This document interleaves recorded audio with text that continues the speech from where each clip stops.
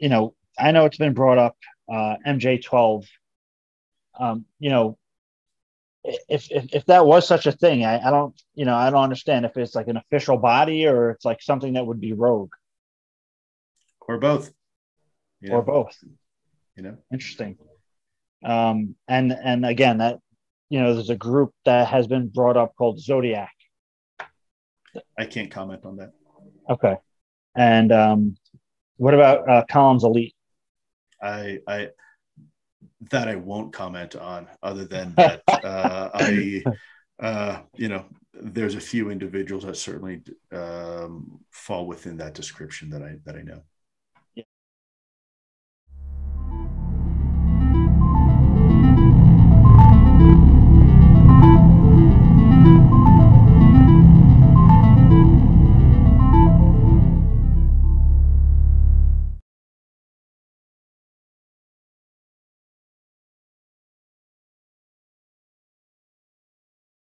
In the revelation of David Grush's testimony, crash retrievals, bodies, um, disinformation, him saying that he had reported to the inspector, the intelligence community inspector general, program names. Something that comes to mind is Zodiac, right? So, Yeah. In just a brief kind of rehash of what is Zodiac. Yeah. I'm really glad you brought this up. This is something that I raised a couple of years ago, and I think you're like one of the only people to pick up on this and really stay with it. So Zodiac very likely is a different and maybe more accurate name for what we might have called MJ12. Yeah. So a kind of a UFO, or let's now UAP control group might be one way to look at it.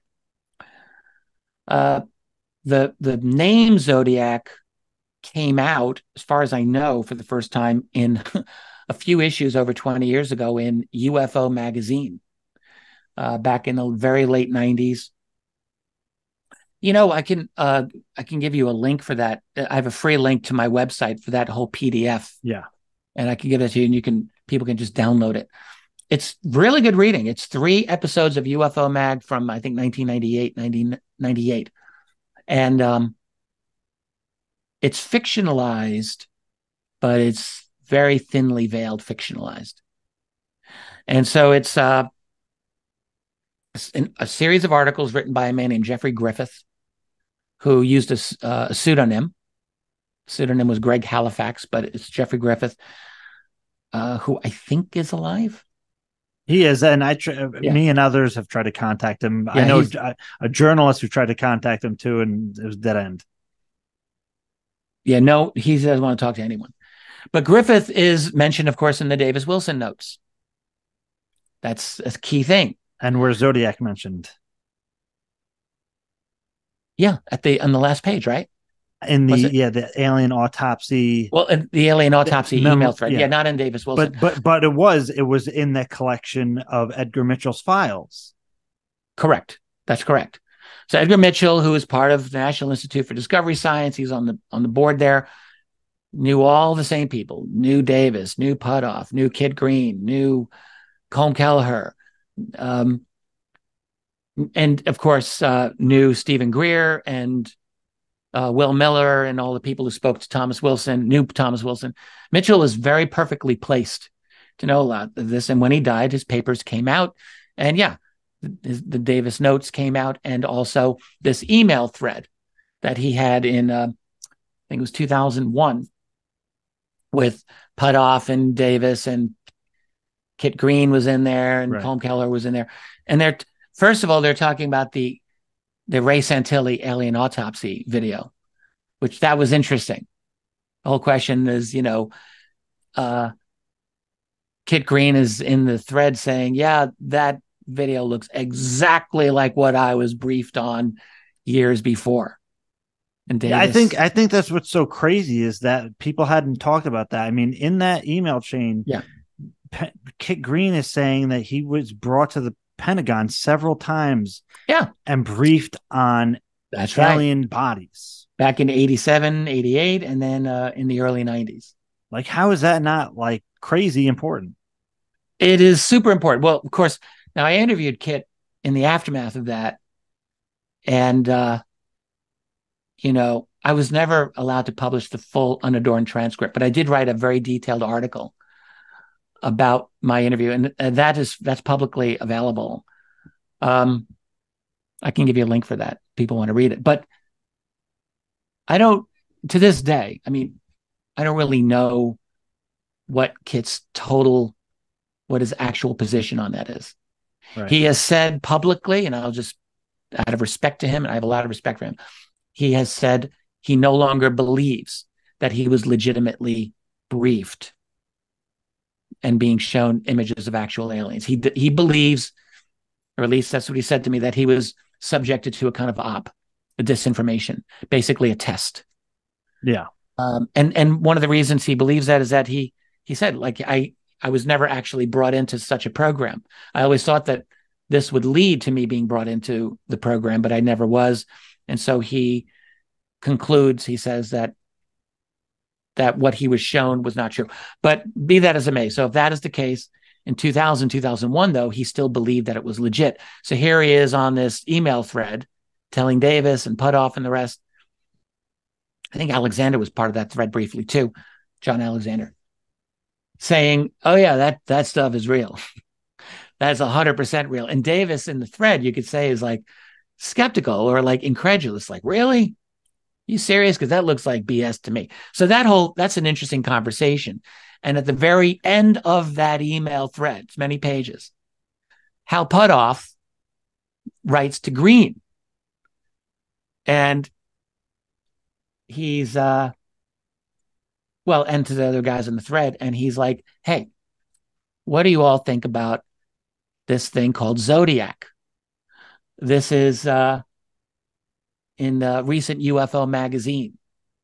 He said, I think it was written by someone named Sedge Masters, the Sedge Masters articles. Actually, I don't know. Did he mention Zodiac by name in that thread? He did. You might know. Yeah, I thought he did. He says it was the articles by Sedge Masters. Yeah. And he got it mostly right. Before I forget, I just want to highlight that, Zodiac and this very same regard and instance was brought up in Jacques Vallée's Volume 5. Yes. Very good point. Yes. Good to know. So like this has been discussed by the crowd, the Bigelow crowd, sometimes as I call them. And in the email thread, Putoff basically said, we have good reason to think that this is more than just fictionalized truth. So he's talking about the UFO man. He's talking about the whole Zodiac thing. So, yes, indeed, because we know that in the Davis-Wilson notes, Davis mentions to Wilson, he brings up Mary Elizabeth Elliott and right. Jeffrey Griffith. Right. They're all part of this whole thing. And Griffith and Mary Elliott, I am quite convinced, were witnesses to a USO incident off Rancho Palos Verdes in California, of an object apparently coming right out of the water, flying over their car, and probably both of them driving up after it and running. I mean, that's a whole adventure that's written about in the Sedge Masters Zodiac article in UFO magazine. So Putoff and Green and Davis, they all knew about this somehow, and they were very interested in this story. And somehow Griffith and Mary Elizabeth Elliott learned about the existence of this program called Zodiac. That's what I think happened. And the NIDS group got wind of it, and they became very, very interested in this. So anyway, Zodiac is simply, in this rendition, a different name for MJ12. But think about what Zodiac is. There's 12 houses in the Zodiac. It's 12. MJ 12.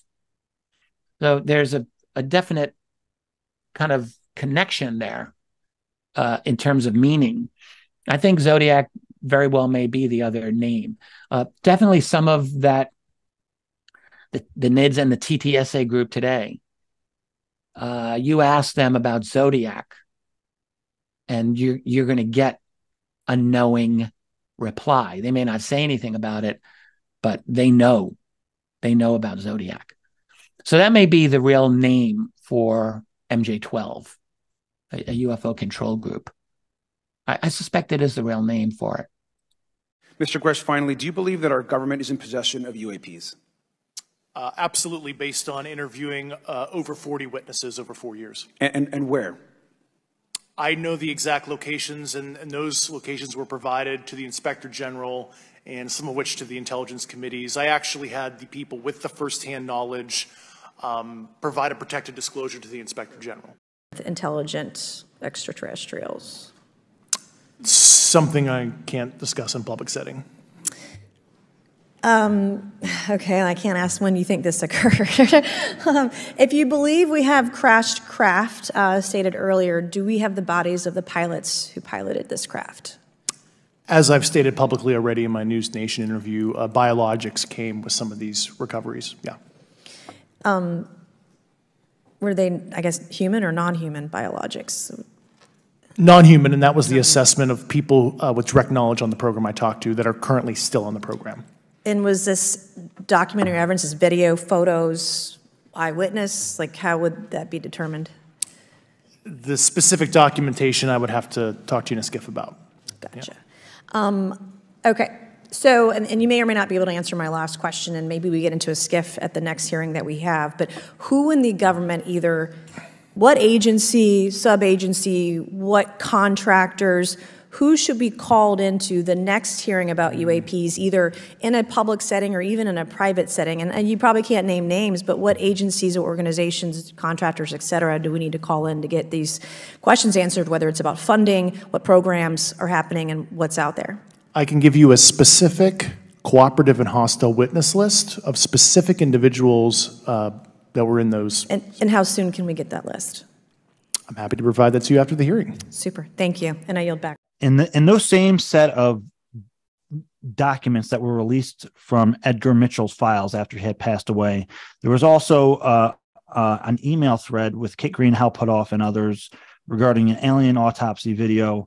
And, I mean, there was things in that thing that were way more interesting than the Santilli film. You have Dr. Kit Green saying that he was briefed in the Pentagon 3 times in the late 90s and shown pictures of autopsies by people in the Pentagon. How, I don't understand how that is not like picked up on. That's incredible, number one. And I don't know if you probably can't speak to any of that, but George, I want to start with you here. In that email thread, there's something mentioned by Dr. Hal Puthoff about a group called ZODIAC. Have you ever heard of it? Yes, I've heard of it. I'm just not ready to go into that, though. Yeah, I've heard of it. I think it's real. But I'm not able to talk about it right now. I know you can't really get into it, but could you offer any context to the audience listening of your understanding of what it might be? Well, sort of something akin to MJ12, an idea that we had of what MJ12 would be. And those are documents are highly controversial even now. Whether or not it really existed is unknown. This is a similar sort of an organization that's been described in high levels of UFO lore for a long time. If I had to give an opinion about whether it's real, I'd say, yeah, I think it's real. And Colum, can you say anything about Zodiac? Beyond what George has said, no. I think George summarized it really well. And George, and again, whether you can answer or not, do you think that is an actual name of a program or group, or is that something you use as a cover? Yeah, I suspect it's not an official name. I don't think it's going to pop up in a document somewhere. I think it's kind of a loose sort of an unofficial name for a group and an organization. But I could be wrong. I'm not a member. They don't let me in. So maybe I'd like to. Colin, put in a good word for me. What is Zodiac? Right. Well, Zodiac might be one of a couple of different things, but all pretty much related. So, I mean, at bottom, I guess you could say it would be roughly equivalent to how people have talked about MJ12 for many, many years. So MJ12, of course, which became known or discussed, we should say, in the 1980s. about 40 years ago now, almost, is the legendary alleged UFO control group, right? So that would be the people who are running the UFO cover-up and UFO knowledge above or beyond even formally elected governments, something that by the alleged MJ-12 documents that leaked out in the 1980s was originally a U.S. government creation of like senior defense and scientific officials. And then, as according to rumors, depending on who you believe, more or less gravitated to becoming something international or at least transnational, maybe by the 1960s or 70s, kind of going beyond formal U.S. control. But anyway, that's supposed to be MJ-12. And as most people watching or listening know, there's never been agreement among the UFO research community about MJ-12. There have been defenders and there have been people who have just said it's all BS. For my part, I've never been an MJ-12 debunker in the sense that, like, I have always believed that there has been an MJ-12 type of organization. I've always believed that, not just because of the alleged documents, but just because of everything that I've encountered in my years of looking into UFOs. Maybe we can get into that. But anyway, so ZODIAC is a name that really went under the radar for decades and decades and decades, and then surfaced. And it is at least feasible or plausible that ZODIAC might be the proper name for this control group instead of MJ-12. At least that is a possibility. And we can get into why some of us think it may be. Yeah. So just for the audience too, actually, Rich, you wrote a fantastic article and you read the article in an audio piece, and you included the original the PDF version of the ZODIAC story. So just for people listening, what we're about to talk about is going to be linked in the description on Richard Dolan, his website. So how did this ZODIAC come on the scene recently, the name and the story? Yeah. So, well, I guess we can trace it all back. So, 2 years ago now, the leak of the famous or infamous Admiral Thomas Wilson notes came out. That was in June of 2019. These are Dr. Eric Davis's notes of his meeting with Admiral Thomas Wilson after Wilson had retired from the Defense Intelligence Agency in 2002. Davis meets with Wilson. They sit in a car for over an hour talking all about Wilson's failed attempt to get access to a reverse engineering program dealing with alien tech, all right, when Wilson was at the Joint Chiefs. So that whole thing blew up in June of 2019. All of that came from the estate of the late Dr. Edgar Mitchell of Apollo 14. Mitchell had died a couple of years before that. And by 2019, that document leaked out. Well, another document leaked out as well from Mitchell's estate. Actually, a couple of things. But the other significant document that leaked out was an email thread from 2001 on the even more infamous Ray Santilli alien autopsy video. And we're not here to talk about the legitimacy or not of that. That's irrelevant for our purposes. But what is relevant is that Mitchell had in his papers it was a printed out email thread. I mean, not many people print emails these days, but I think in 2001, that was still kind of a new thing. And for an important email thread, you would print it out sometimes. And Mitchell did print it out in the form of paper. And it was between basically all the folks connected with the National Institute of Discovery Science, which Mitchell was part of as well. So that means Robert Bigelow, who ran it. That means Dr. Hal Puthoff. That means Dr. Christopher Green. That means Dr. Colm Kelleher, and it means Dr. Eric Davis. CC'd on that discussion were John Alexander and Robert Bigelow. Yeah. I just want to add right there, Dr. Eric Davis confirmed to me that the alien autopsy files were legitimate.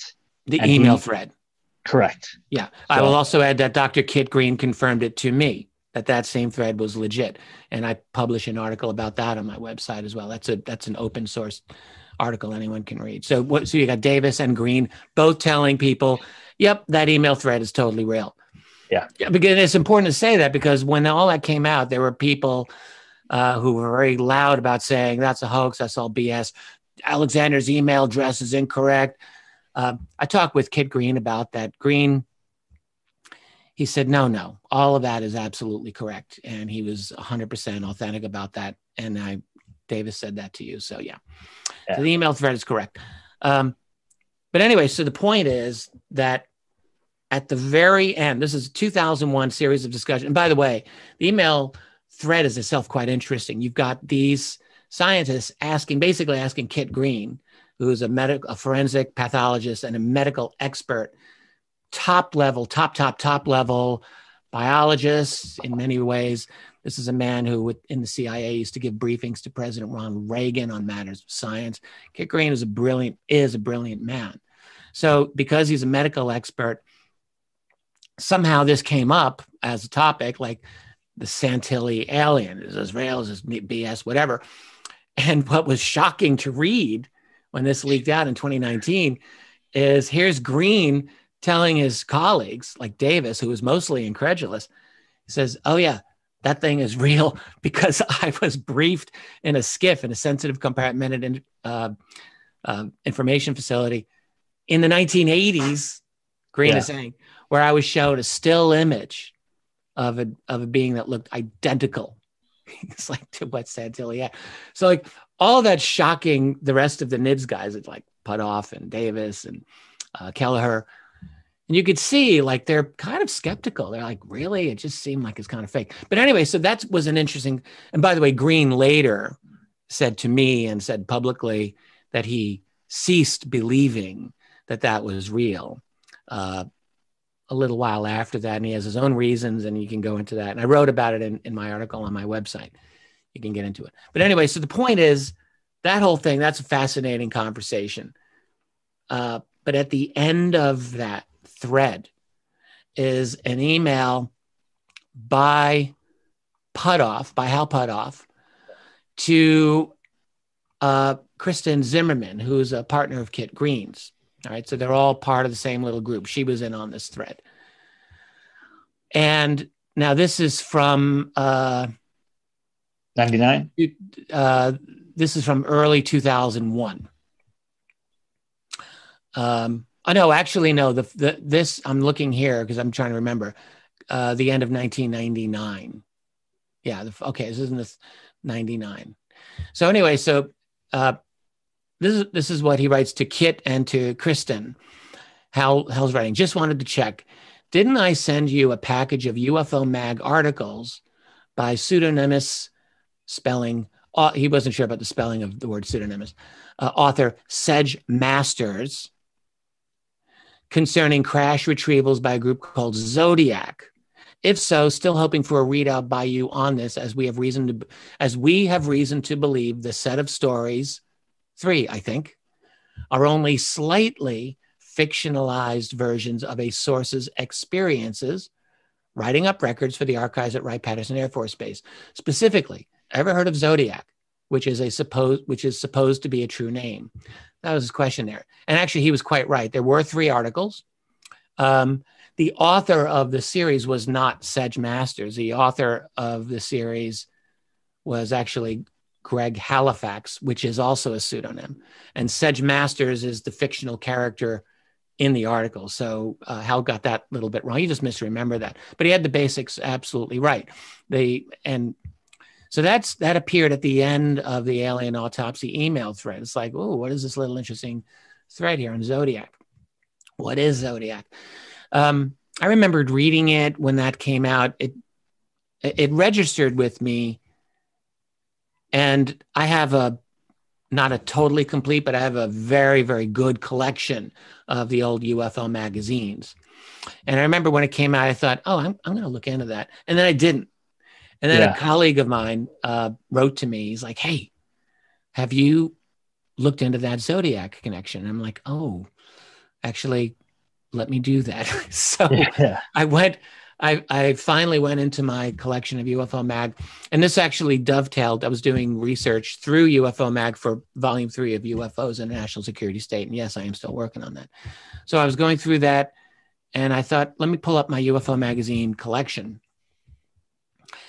And bingo, I did find, I had those articles. I was going to find them here for our podcast. And I've got my collections above my head. I don't know where those 3 are. I'm sure they're hiding in a stack somewhere in my house.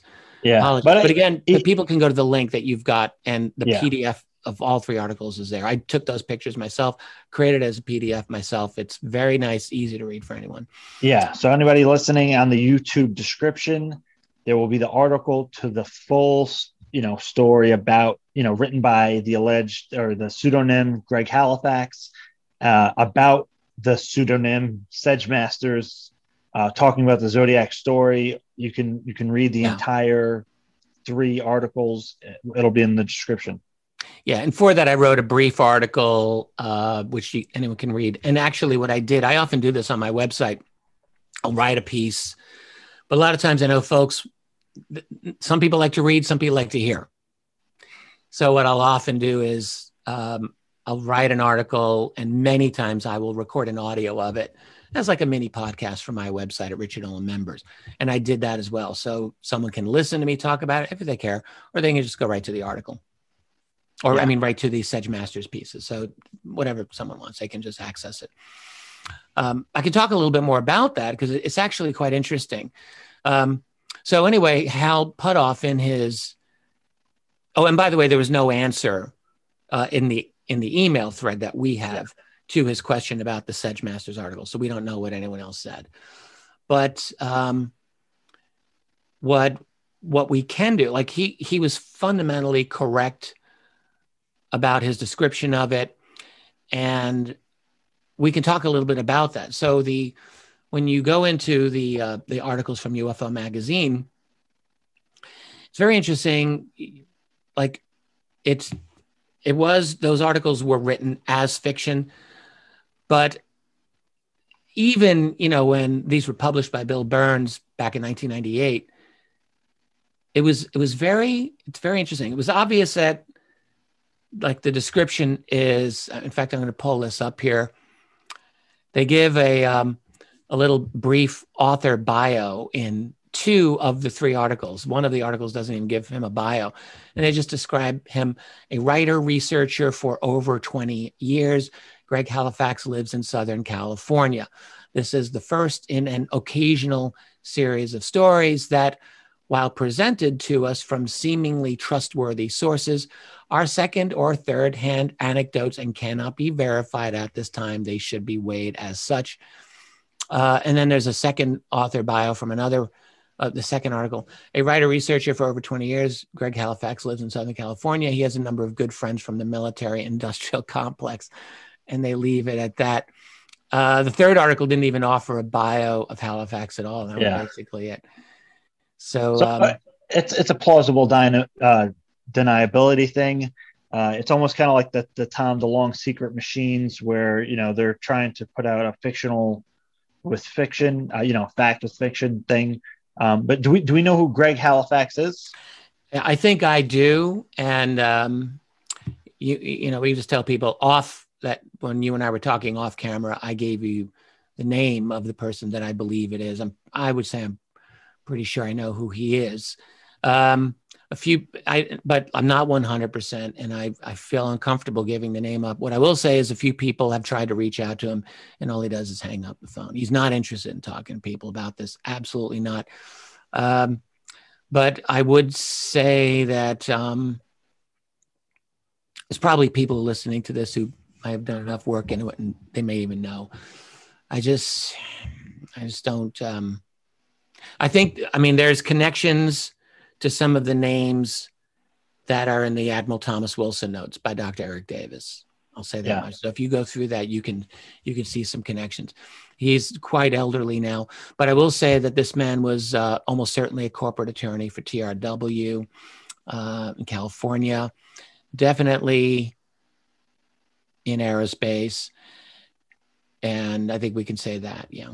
Yeah. The other thing I want to point out about the articles as they appeared in UFO Mag in '98, it was an unusual, total lack of, in each of those magazines, each issue would have like publishers or the editor's notes at the beginning of each issue. Like, when you open up a magazine, it's like editor's notes, and they talk about the magazine. And in none of the 3 issues did either the publisher, Bill Burns, or the editor-in-chief, who was Vicky Ecker, no one made reference to these extremely interesting pieces. Like, the fact is they're very well written. The fact is they're actually just great to read. They're awesome to read. If you want to read it as fiction, knock yourself out. They're fun to read. But it's also the case, like, when you can see that these are thinly veiled fiction, like, you would think that the publisher or the editor would say, check this out. We've got this fascinating, very tantalizing series of articles, and there was no mention of it. So they weren't really quiet about it at the time when they wrote it, when they published it. So anyway, I just thought that was, and so you're wondering, who is Greg Halifax? That was clearly a pseudonym. I suspect that the actual author may have had some time where he spent in Halifax, Canada. That would be my guess. I actually think so. But anyway, so the stories in the 3 pieces, basically are Sedge Masters is kind of like a James Bond character that this author creates. He's like a kind of a can-do guy. He's had kind of a lot of experiences in the military and in the classified world, and he gets recruited into this program called ZODIAC. There's a fair amount of description of the kind of psychological profile that was necessary for him to be selected for ZODIAC. In fact, one of the things that the author mentions is that it's actually way more important to have someone of the right psych profile than even of certain technical qualifications. They want someone with an intelligence background. This guy was an expert interviewer, interrogator. That was his main expertise in the story. But they wanted him because he fit the exactly correct psychological profile of someone who was going to be stable, who wasn't going to fall apart, and that type of thing. So that was interesting. But then what they get into is this program called ZODIAC, and that's the name of it that was described. And he learns that this is a UFO program, and it's a program that deals fundamentally with crash retrievals of UFOs. So, and in fact, when you ask what is ZODIAC, it's entirely possible, like that if there's a group that's like MJ12, that's a control group, ZODIAC might not be that exactly. ZODIAC might be a UFO or UAP crash retrieval operation. That would be a subdivision, you might think, of something like MJ12. We don't really know. Or it could be the total control group. We don't know. We could follow up on what a few people like Lou Elizondo said and a few other people that I've talked to off the record. But going back to the article, I guess we could just say, you follow Sedge Masters, sort of his adventure into investigating something that went wrong at a UFO crash retrieval. And in the fictionalized story, what went wrong was that this team, and I think the team is like I should have really read the whole article before we did this, but it's like 60 people are part of this team. And when they were doing a retrieval, there was a big UFO that was above them and screwed with their memories. Yeah. And they were missing like an hour and a half, I think, of time. And so he writes this up, and it's a very interesting fictionalized portrayal. And then in the last piece, the author writes about a UFO event that takes place off the coast of California, where an object, I think, comes out of the water. It's a water-based UFO sighting. And that's very interesting. That's very interesting. What I can say definitely is that the late author, UFO researcher, Anne Druffel, I don't know if you and I ever talked about this, but in the late 70s, she was a great researcher. She wrote a fantastic biography of the late James McDonald. Oh, no. And that book is called Firestorm. And it's the definitive biography of James McDonald, I would say. But anyway, Ann Druffel lived in Southern California as well. And she investigated this particular UFO event and wrote about it in one of the MUFON Journal issues. And golly, I just wish I had the issue in front of me in my notes. If I remember it after we're done, well, I'll give you the link and you can put that information in your description. Yeah. But she clearly was engaged in researching this, and it is my belief that the author Greg Halifax was either a direct witness to that particular UFO event or very, very close to a woman whose name is listed in the Wilson document, who might have been the direct witness. Well, it's even funny that they mentioned that Greg Halifax lives in Southern California. Oh, yeah, right. Exactly. That's mentioned. Yeah. In the article in UFO magazine. So anyway, what it really looks like is that this author, and, it's stated in his bio in UFO magazine that he's got a lot of friends in the military industrial complex. He's been interested in UFOs for 20 years at that time. So since the late 70s. Yeah, that would be since he had his sighting. Yeah. Yeah. So, and it's, it's really interesting. Some of this could be fiction in the, sure. Some of it is definitely fictionalized. Yeah. And, but they're talking about like, oh, well, it's not, they're talking about the interaction with some of the beings. It's actually not telepathy. It's empathetic manipulation and thought control. That was pretty specific. I'm glad you, yeah, good. Thanks for bringing it up because I'd totally forgotten that little fact. Yeah. And what's interesting is that when those articles came out in UFO Mag in 1998, it was like there was no follow-up. Like, it's just like, it's like the magazine published them and the entire world just kept on right and going, including the UFO community. I think no one, if anyone was talking about it, no one was writing about it. Right. It's and then everyone just forgot. And there was no one talked about Zodiac until Putoff mentioned it in that email, which was exposed in 2019. I started out extremely skeptical about this whole thing. I thought this was just rubbish from the tabloids, but I was surprised to find thousands of U.S. government documents from intelligence agencies that tended to indicate that there was a little bit more to this than met the eye. So I went to seek guidance from the various highest levels of the United States intelligence community, and I was quite alarmed at what I was able to learn. Now, we are, in this report that we're now going to show, we're going to hear a conversation featuring you. Tell me the context of that conversation. Well, I had contacted Admiral Bobby Ray Inman, who was the head of the National Security Agency in the United States, Deputy Director at CIA, Director of Naval Intelligence, and a variety of intelligence posts, a technologist, and clearly someone that, if this was really accurate, that there really were UFOs and non-human intelligence around, this is a man who had to know. Mm-hmm. So I was able to contact him thanks to a contact through Admiral Lord Hill Norton here in the UK.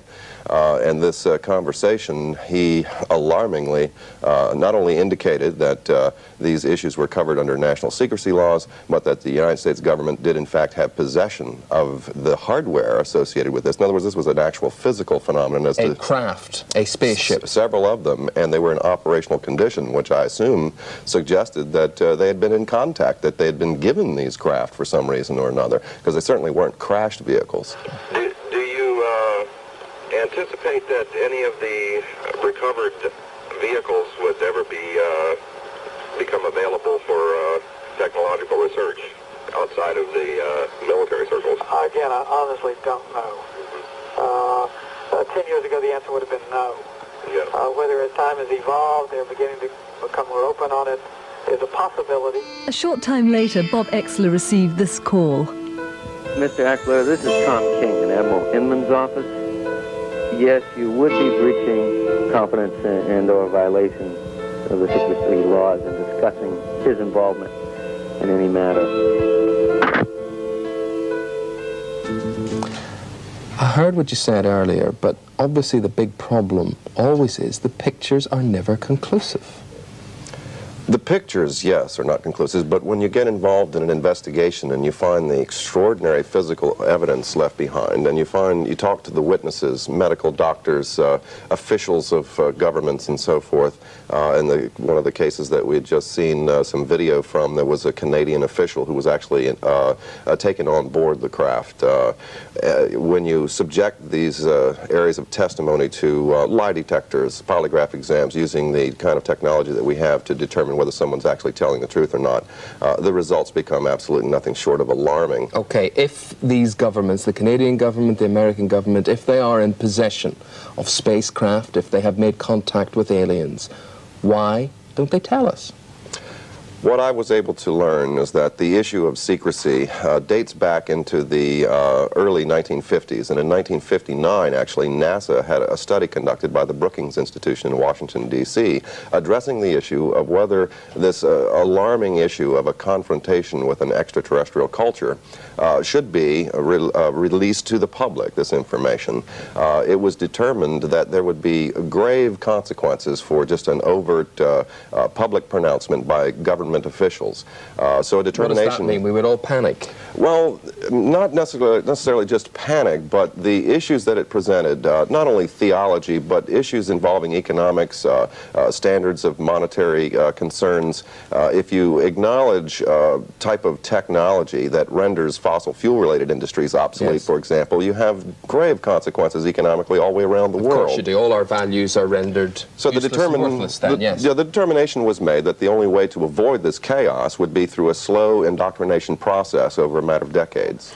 You really believe? Have you had a close encounter, as they say, or have you seen UFOs? Well, I wouldn't really call it a close encounter. I think it has more to do with the contacts I've had with the U.S. intelligence community, and being a technologist, being called in to analyze various video films and photographic evidence.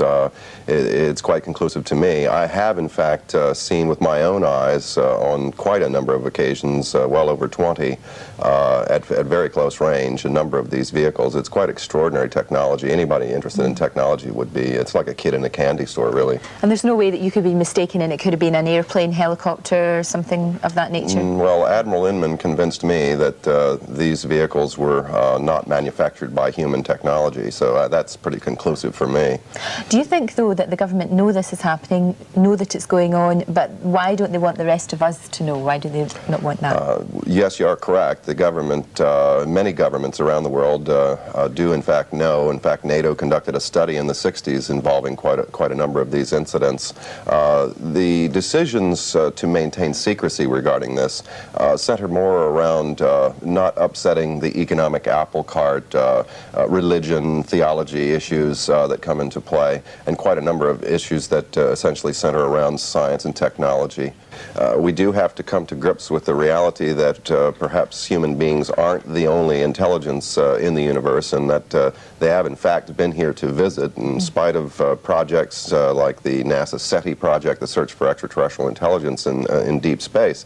There are serious issues associated with this, and we have a mentality where we like to kind of poke fun at the issue through tabloids and so forth. And like this kind of thing, this is what we perceive an alien to be like. Well, these are actual photographs taken from a case up in Canada that have indeed been authenticated by a Canadian government official who was taken on board the craft and apparently had some form of telepathic communication with the occupants, the pilots of the vehicle, as you might say. They are different than us, but it's interesting to note that they are humanoid, and that they have 2 arms and hands and 2 eyes and so forth. They're quite much like us, only in significant ways they're different. Of course, if there's one that comes, there's obviously going to be more, and just like we have different species of humans on this planet, I'm quite certain there's different species of alien life forms. So we could run into malevolence. In fact, President Reagan on several occasions alerted concern about the potential hostilities from outer space, and why it would be important for us to work together on this planet with superpowers and so on, uniting. Clearly the problem that we're confronted with here is that although technologically these beings may be more intelligent than us, we appear to be more advanced in areas of civility. We have emotions and things like that, and we have concern for our fellow man, whereas that doesn't seem to be the case necessarily in some of these other cultures. Bob, thanks very much indeed. It does seem strange that we can't get on with one another in this world, so you wonder whether we will get on with aliens, but thank you. Right, thank you.